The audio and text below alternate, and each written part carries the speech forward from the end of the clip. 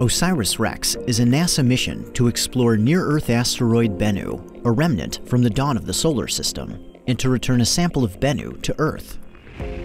On September 8, 2016, OSIRIS-REx began its journey to Bennu from Cape Canaveral, Florida, aboard an Atlas V rocket. It lifted off shortly before sunset, climbing eastward over the Atlantic Ocean to traverse the night side of Earth. 1 hour later, OSIRIS-REx separated from its Centaur upper stage rocket and drifted into space. It deployed its solar arrays to catch the rising sun and made a final pass over Australia before embarking on its outbound cruise to Bennu. After a year in orbit around the sun, OSIRIS-REx briefly returned to Earth in September 2017 for a gravity assist. The spacecraft passed within 18,000 kilometers of Antarctica, then turned its instrument deck toward home to capture images and spectra of the Earth and the Moon. The gravity assist bent the trajectory of OSIRIS-REx by 6 degrees, matching the orbital tilt of Bennu and sending the spacecraft on a path to catch its target. In August 2018, OSIRIS-REx began its approach phase. Its long-range camera captured the first visible light images of Bennu as a single pixel moving across a field of stars. Over the following months, Bennu grew from a pixel into a world, with OSIRIS-REx revealing its shape, rotation, and color for the first time. Now, after chasing its target for over 2 years, OSIRIS-REx is arriving at asteroid Bennu. On December 3rd, it will fire its thrusters to match Bennu's velocity and begin its preliminary survey. OSIRIS-REx will pass high above the equator and the poles, measuring Bennu's position and mass, and refining its size, shape, and spin. On New Year's Eve, OSIRIS-REx will venture close enough to Bennu to be captured into orbit by its minuscule gravity, making it the smallest world ever to be orbited by a spacecraft. In early 2019, OSIRIS-REx will break orbit to conduct a detailed survey of Bennu. First, it will carry out a mapping campaign called the Baseball Diamond. By observing Bennu at different latitudes and times of day, OSIRIS-REx will capture stereo images and identify large rocks on the surface that could pose a hazard later in the mission. In its second mapping campaign, OSIRIS-REx will observe Bennu from 7 different stations around its equator. At each station, it will take measurements from pole to pole using its mapping camera, laser altimeter, and 2 spectrometers. The combined data will provide a detailed look at Bennu's geologic features and its composition. This will improve landmark-based navigation and enable mission planners to begin looking for places to collect a sample. Following the detailed survey, OSIRIS-REx will once again enter orbit. At a radius of only 1 kilometer, Orbital B will serve as the mission's safe home orbit until sample collection. During this phase, OSIRIS-REx will globally map Bennu. It will fly in a polar orbit as the asteroid rotates beneath, enabling full coverage of the surface. Orbital B's precession, or wobble, will also be used to measure Bennu's gravity field, along with the non-gravitational forces that are slowly altering Bennu's trajectory. In mid-2019, OSIRIS-REx will begin its reconnaissance phase. It will break orbit and fly over 4 candidate sample sites at 225 meters, taking high-resolution images.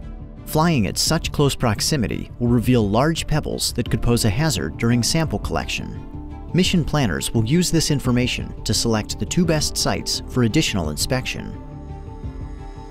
At a range of 525 meters, OSIRIS-REx will fly over the 2 final candidate sites, spectrally mapping the surface to reveal its chemical composition.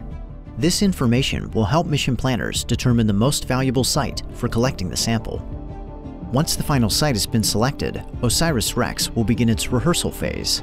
First, it will practice autonomous flight to a predetermined checkpoint, where it will start its descent during sample collection. Next, OSIRIS-REx will practice flying to the match point. The spacecraft will lower to within 30 meters of the surface to match Bennu's speed and rotation, a necessity for safely touching the asteroid. Finally, in mid-2020, OSIRIS-REx will be ready to collect a sample of Bennu. Before it descends to the surface, the spacecraft will deploy its touch-and-go sample acquisition mechanism, or TAG-SAM, a new technology invented for the mission. When it reaches the checkpoint, OSIRIS-REx will begin its final descent. It will pull back its solar arrays for safety and approach the surface at centimeters per second, the walking pace of an insect. As the tag SAM touches down, it will blow high-pressure nitrogen gas into the soil, stirring up loose material. A filter within the sample head will trap rocks and dirt while allowing the gas to escape to space. Once the sample is collected, OSIRIS-REx will fire its thrusters and back away from Bennu, retreating to a safe distance with its precious cargo. Following collection, OSIRIS-REx will verify the status of the sample using a camera called SAMCAM. This visual inspection will reveal whether any large debris is still attached to the sample head, which could pose a hazard during stowage. Next, OSIRIS-REx will verify the mass of the sample. It will fully extend its tag SAM arm and perform a spin maneuver, measuring the change in inertia to determine the sample's mass. If at least 60 grams have been collected and the sample head is clear of hazardous debris, mission planners will command the spacecraft to stow the sample. STOWCAM will watch closely as the sample head enters the return capsule and is secured in place. OSIRIS-REx will then detach the tag SAM arm from the head, seal the sample return capsule, and prepare for its journey back to Earth.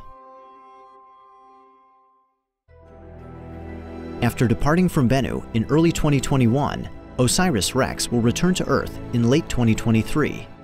4 hours prior to arrival, the spacecraft will release the sample return capsule, then deflect away from Earth to its final orbit as its piece of Bennu comes home. The capsule will enter the atmosphere over the night side of Earth, streaking towards the central California coastline at over 12 kilometers per second. West of the Great Salt Lake, at an altitude of approximately 33 kilometers, the capsule will initiate its parachute sequence, stabilizing and slowing its descent. Upon landing in the Utah desert, the sample will be recovered, carefully removed from the capsule, and taken to the OSIRIS-REx Curation Facility at NASA's Johnson Space Center in Houston, Texas. This pristine material from the early solar system will be studied for decades to come, providing clues to the formation of the planets, to the evolution of Earth, and to the ingredients that were present at the origins of life.